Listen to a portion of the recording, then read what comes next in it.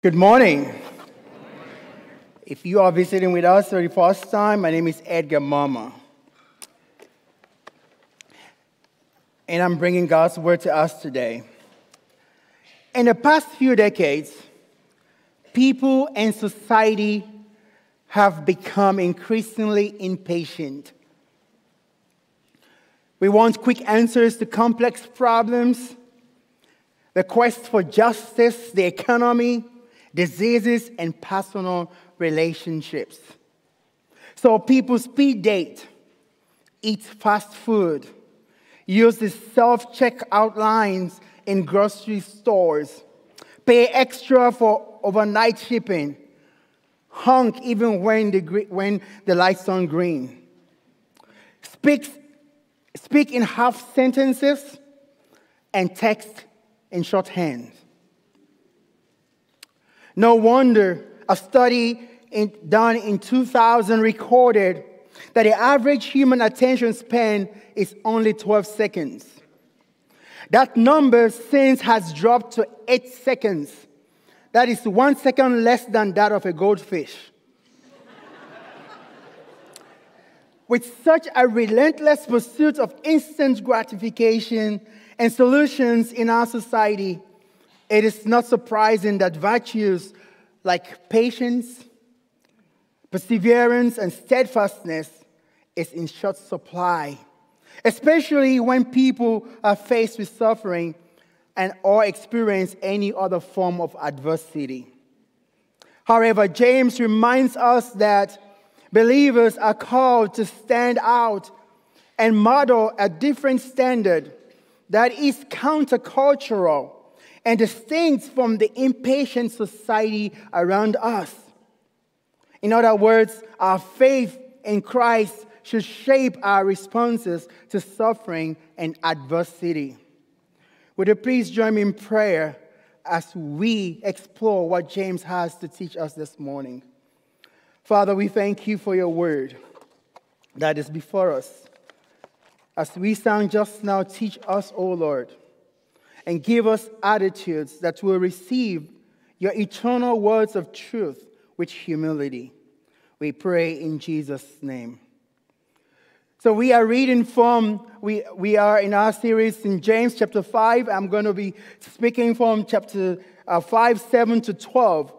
Please turn to James chapter 5, verse 7 to 12, and we'll read.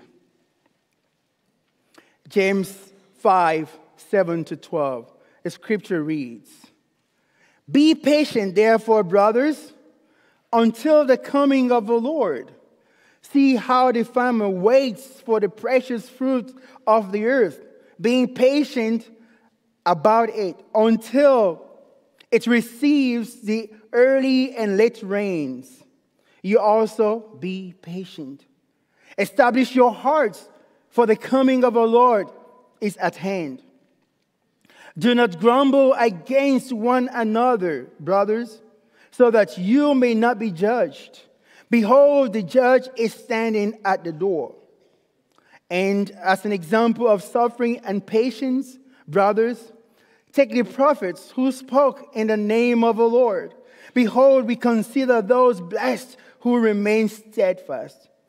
You have heard of the steadfastness of Job, and you have seen the purpose of the Lord, how the Lord is compassionate and merciful. But above all, my brothers, do not swear, either by heaven or by earth or by any other oath. But let your yes be yes and your no be no, so that you may not fall under condemnation."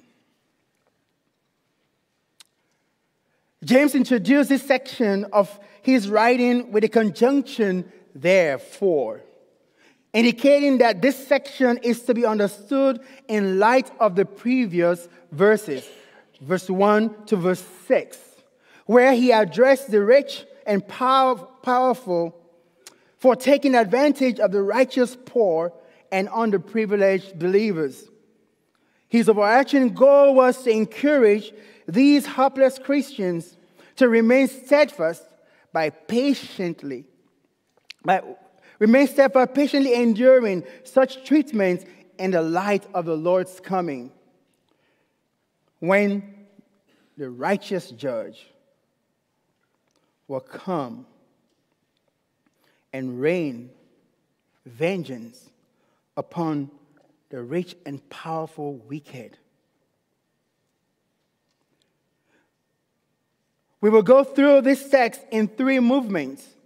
The first is endure suffering with patience. We'll see that from verse 7 to 9. And the second movement here is going to be exemplars of patience in suffering, verse 10 to 11. And finally, the last is elements of integrity of speech while you suffer. We'll see that in verse 12. This morning, I hope to convince you all that Christians should endure suffering with patience and steadfastness as we wait for the coming of the Lord.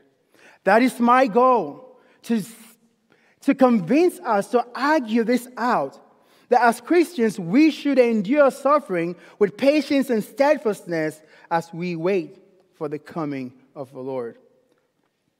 The first movement, endure suffering with patience, 7 to 9.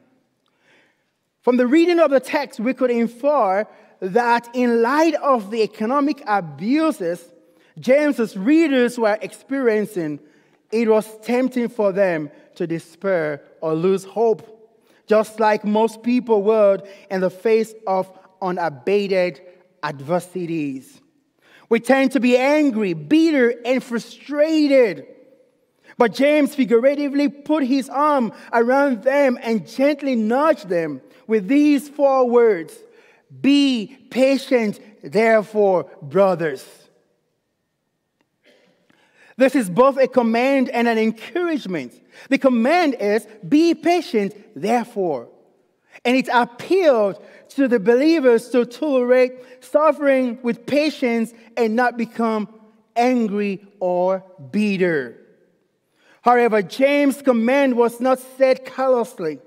He fully understood the plight of these believers. He did not dismiss them, what they were going through, with a befitting religious advice, as we tend to treat people who suffer around us, either by our words or by our attitudes. You may have heard comments like this: God does not give us any load we cannot carry. Or just hang in there, He will see you through. Or I'll be praying for you. While there are truths in such comments, some people use it as a pretense either to dismiss the person or don't want to be bothered by their suffering. But see how James immediately followed that command with the endearing word here, brothers. Brothers. This indicates that James was not merely addressing them from an intellectual perspective, but he identified himself with them in their abuse as fellow suffering believer. In other words, he did not dismiss their mistreatment that they suffered in the hands of their oppressors. But encouraging someone to cope with their pain and suffering isn't always the difficult part. The real difficulty comes when responding to their lingering question of why me? Or in other words, or in the words of David, how long do I have to go through this in Psalm 13? So James addressed the why and how long in the next half of the sentence. He says, until the coming of the Lord. I strongly believe this is the main emphasis of the entire passage. Everything else James would tell them was hinged upon the notion that they were called to endure suffering with patience and steadfastness in light of the Lord's coming. In other words, he encouraged them to live with a strong conviction and confident assurance in the coming of the Lord in such a way that it profoundly shaped the outlook of their prevailing circumstances. That's James' goal. Be patient, brothers. This truth is equally important for us today when we suffer trials. But the truth be told, patience is one of the hardest virtues to cultivate, especially in the face of trials and crises, because waiting is not the default setting of any one of us. We all lack the perfect ability to steadfastly wait without loss of favor. To this end, David Gibson, one author, says, the greatest problem we often have in our suffering is a poor grasp of who we are waiting for and where he is while we are waiting for him. When we lose sight of this, the burden of our pain and suffering intensifies proportionately to the level of our impatience. Have you noticed that? The burden does not go away when you worry. It only intensifies. So when you are impatient, the problem does not go away. It only doubles. Hence, we revert to the bedeviling questions of why, Lord? How is this possible? Why me?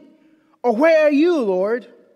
James answers all of these questions by pointing us to the North Star of his argument. He reminds us why Christians should exercise Spirit-empowered patience in their suffering.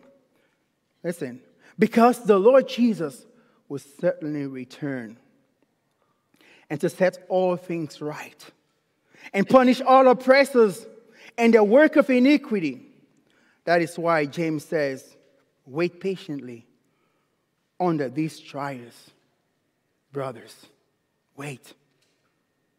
James illustrates patience and suffering by describing the farmer's patience in verse 7b. It reads, see how the farmer waits for the precious fruit of the earth, being patient about it until it receives the early and late rains.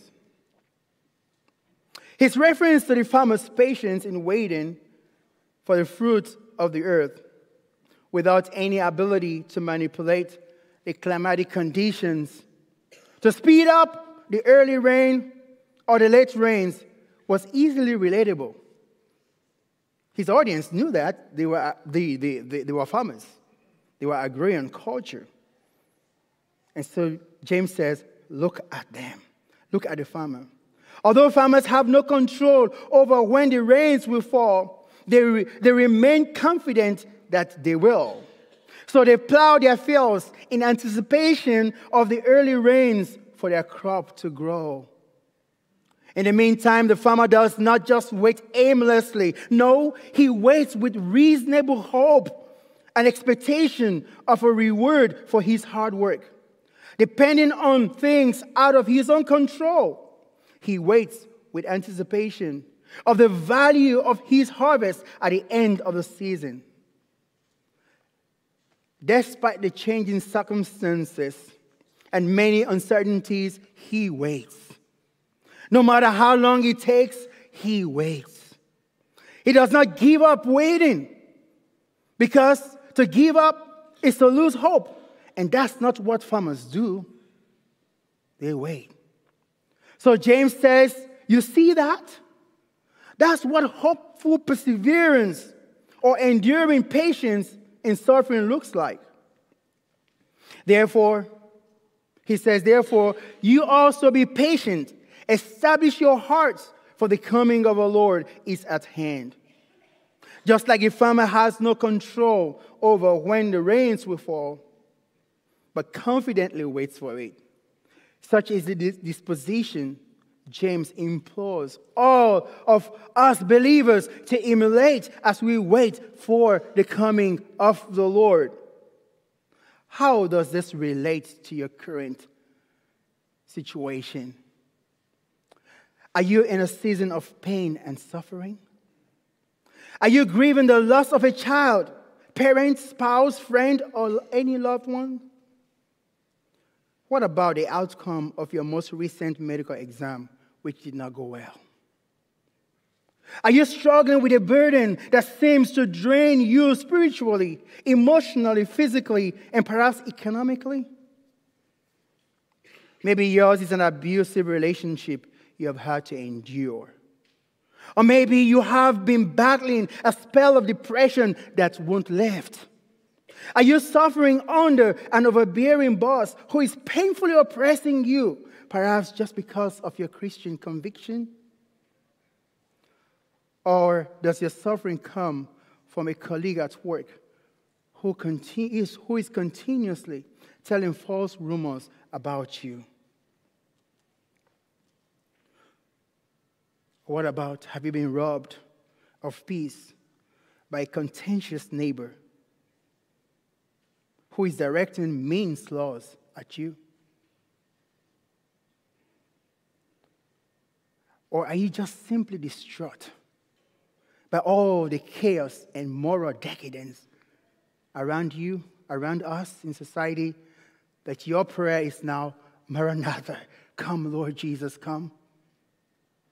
Despite all these personal and painful experiences on this side of Eden, James lovingly says, be patient, therefore, brothers and sisters, like the farmer. Wait for the early and late rains.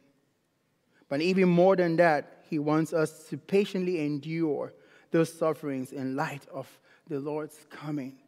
The righteous judge who is not only in charge of everything, but will one day restore the bliss of the lost Eden with perfect peace, righteousness, and justice.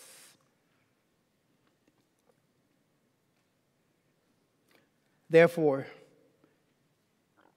James calls upon his readers to establish their heart, because trials tend to expose us to the temptation of being lured away from wholehearted devotion to the Lord.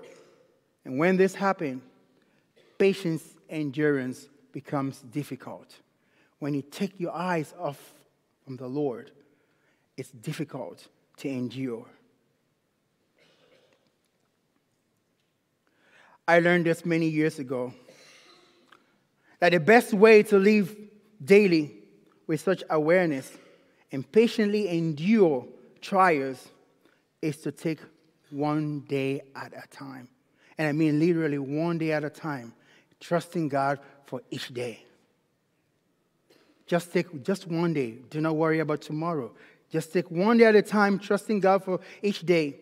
This calls for willful embracing of God's purposes and plan just for that day, just for today.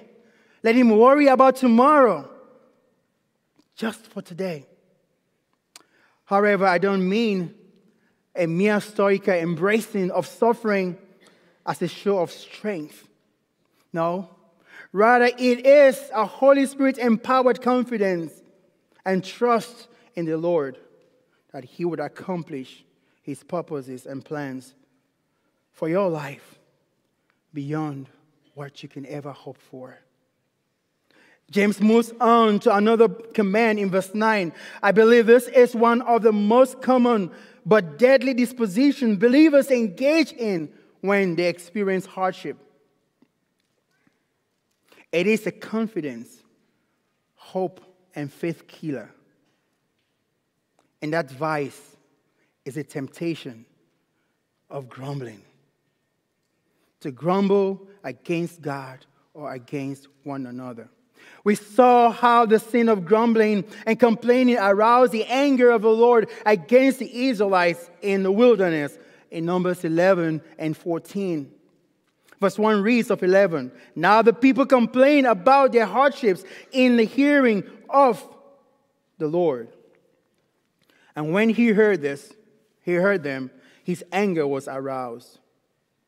A fire from the Lord burned among them and consumed some of the outskirts of the camp. By the way, grumbling or complaining should not be confused with biblical lament. They're two different things. Lament is a form of prayer in which we make our desperate petitions known to God in recognition of His sovereignty, in anticipation of His help to come to our rescue. God wants you and me to do that. But complaining and grumbling, on the other hand, stem from a place of distrust, doubt, and unbelief in God's sovereign purpose. So the Israelites were judged because of their grumbling, because they demeaned God's power. Quickly, the second movement here, will be brief on this one, verse 10 to 11, exemplars of patience in suffering. It was not lost on James to look to the Old Testament prophets as exemplars of patience and endurance amid suffering. Even though God loved and honored His prophets, far too many of them suffered immensely at the hands of their own people. When the people did not like the message from God, instead of repenting and seeking mercy from God, they turned on the prophets. Take the prophet Jeremiah, for example. He was not called the weeping prophet for no reason. He was known for speaking out against the wickedness of his time. He boldly spoke against the worship of Israel, the false worship of Israel, and Israel's lack of trust in Yahweh. And on many occasions predicted the looming destruction of the nation of Israel. Hence, he was also called the prophet of doom, because he boldly proclaimed God's judgment against the sins of the people. And these monikers of weeping prophet and prophet of doom led to considerable mistreatment in the hands of his own people. However, as Paul described in 2 Timothy chapter 4, verse 3, for the time is coming when people will not endure sound teaching, but having itching ears, they will accumulate for themselves teachers to teach them what their itching ears want to hear. Unlike many modern day preachers, the prophets did not pander to such clamor by telling the people what their itching ears wanted to hear. Rather, they remained faithful to the Lord and His message of righteousness, sin, and judgment, even at the risk of enduring persecution. For instance, the prophet Jeremiah, who was kind of a typology of Christ in sorrow and grief, was beaten and put in stocks in Jeremiah 20, verse 2. He was thrown into prison in Jeremiah 32, verse 2, and lowered into a dungeon. We see that in Jeremiah 38, verse 6. Still, he continued to proclaim the message of the Lord faithfully. Amid many persecutions, affliction, malignment, and danger of death, Jeremiah, like many other Old Testament prophets, were patient in trial. They did not give up. But what better illustration there is to the commitment and devotion to patience in suffering than our Lord Jesus Himself on the cross, when He was facing the cross. But that's the reason He came. Isaiah 53 reminds us of this famous text in Isaiah 53. Verse 3 says, He was despised and rejected by mankind, a man of suffering and familiar with pain, like one from whom people hid their faces. He was despised, and we held Him in low esteem. Surely He took up our pain and bore our suffering. Yet we considered Him punished by God, stricken by Him and afflicted. But He was pierced for our transgressions. He was crushed for our iniquities. The punishment that brought us peace was on Him, and by His wounds we are healed. In verse 11 of chapter 5 of James, he turns to another icon of patient endurance in suffering, the old sage Job. He was well known for his steadfast faithfulness amidst severe testing from the Lord. During those extreme tests, Job's friends tormented him unsuccessfully into false admission that he had sinned against God. Despite being tempted to give up, he remained steadfast.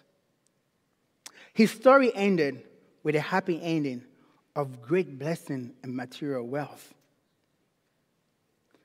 But I can promise you that every story ends with a happy ending. At least on this side of Eden right now. But one thing that is sure, that he is coming to restore all things.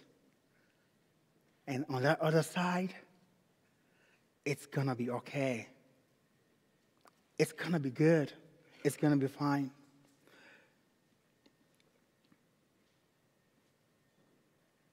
Why? Because even the text as we read here shows us that he is a compassionate and merciful judge.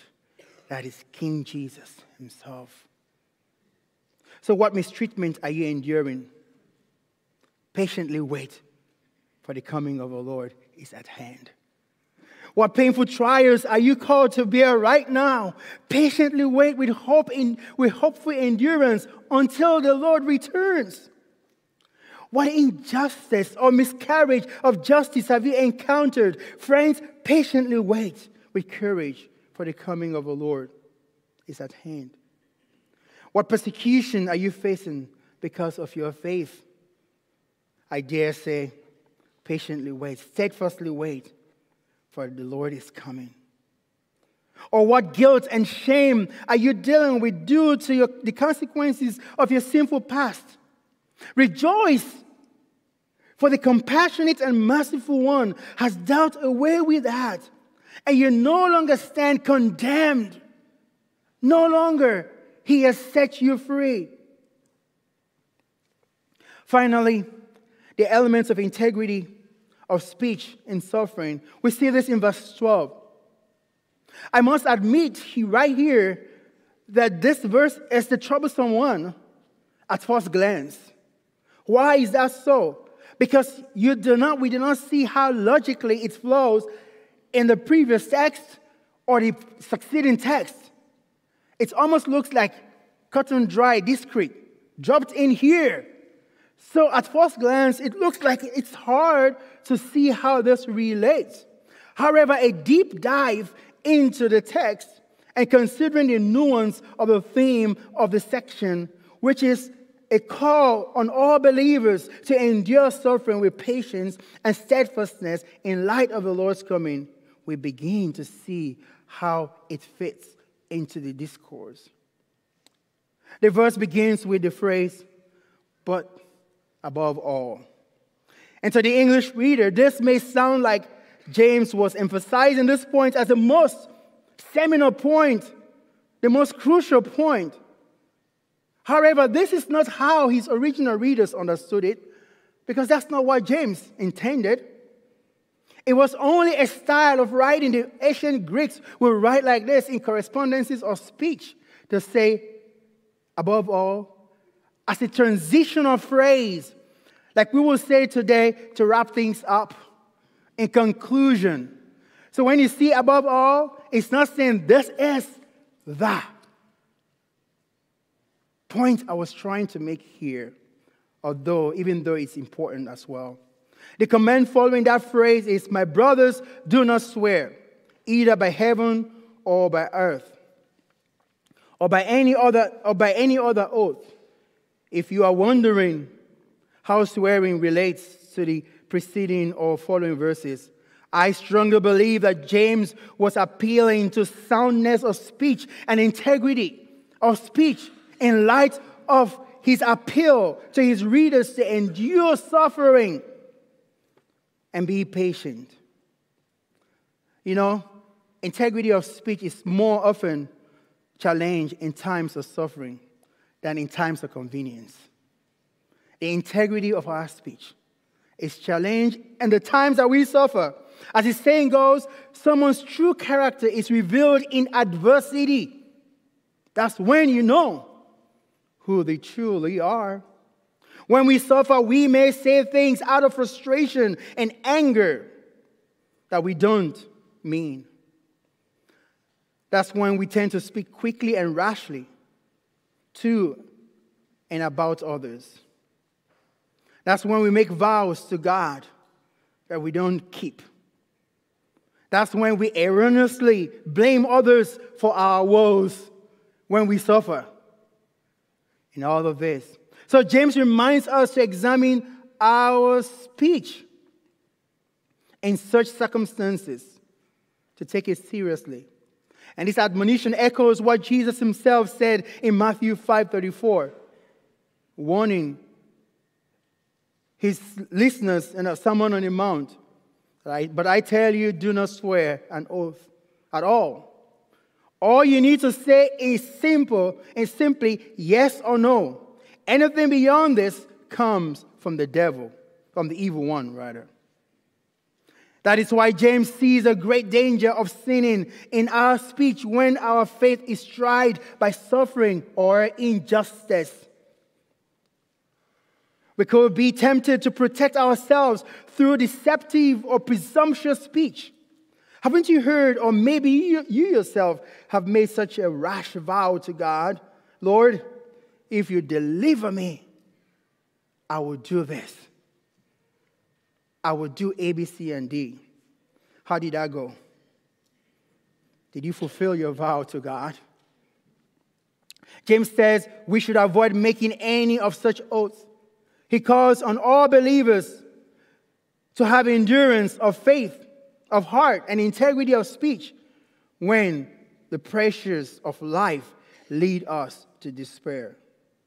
In place of swearing to make our words believable, James says, and Jesus also teaches, to always let our words be truthful and forthright, period.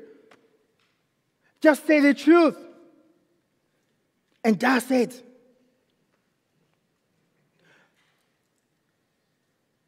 Almost 30 years ago,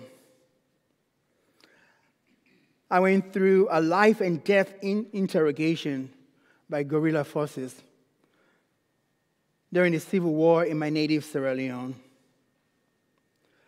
As they were on the verge of executing me, these verses dawned on me to remain truthful in speech and steadfast in my hope in Christ, even as I faced imminent death. Well, you know that I wasn't executed, otherwise I won't be standing here this morning. Just in case you're wondering, so how did I end?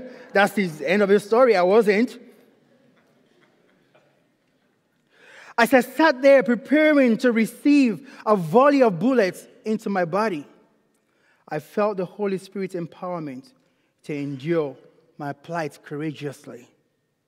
My eyes were fixed upon seeing my Lord any moment from thence.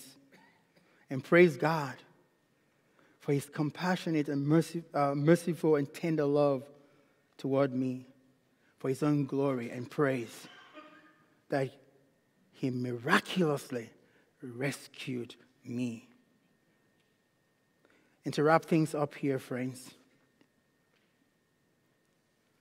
what are some takeaways for us this morning? James has reminded us that our present suffering and injustices are temporary. At the glorious return of our Lord Jesus Christ, he would avenge against his foes and finally grant his people rest. However, as much as we expect the Lord's return to take vengeance upon his enemies, James urged his readers to establish their hearts in light of the coming of the Lord. And to have an established heart is not only to feed off on the strength of the Holy Spirit to endure sufferings and struggles as we wait for the eternal resolution of all things by the righteous judge, but to relish and marvel at the compassion and mercy of Christ on those who once were his enemies, that yet he still loves them Dane Ortland opines in his book, Gentle and Lowly, The Heart of Christ for Sinners and Sufferers, that no scripture captures the heart of Christ and the gospel more than Matthew 11:28 and 29. I love it. And you know it. Come unto me, all you who are weak and are heavy laden, and I will do what? And I will give you rest. But this is the part that Dane refers to. He says, Jesus says, for I am gentle and lowly in heart. I am gentle and lowly in heart. Yes, he is the judge who is to come to mete out vengeance upon his enemies. But until then, as Dane Ortland says, it describes the heart of Christ towards sinners and sufferers, that the posture that Christ right now has toward everyone is gentle, because he wants even those who are his enemies to come unto him. And perhaps you are in that category this morning. You have not believed in him. Instead of wait for the vengeance of the Lord, for the oppression that you yourself may have met out on someone, he is calling. His heart is gentle. Come unto me, all ye who are weak and heavy laden. Friends, patience and steadfastness in suffering are vital for all Christians, not only some Christians. And being strongly convicted about the Lord's return helps cultivate steadfastness in the face of trials. Lastly, to be patient and steadfast, we must strengthen our hearts in commitments to the Lord. He is coming. The King is coming with vengeance in his hands. But yet, he is inviting all those who have not yet received him to come unto him. But in the meantime, James says, endure whatever you're going through with patience, because he is coming. Let's pray. Lord, we thank you this morning for speaking to us through your word. We ask as we leave here today, Lord, no matter what we are going through, may we look upon you and learn how to be patient, how to patiently wait for you, because you are coming. In Christ's name.